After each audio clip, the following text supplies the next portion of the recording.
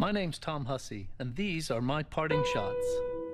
I firmly believe no matter how old you are, at some point in your life you realize that you're older than you feel. I was at my father's house, and he had a friend of his over who was an actor who's also a World War II vet.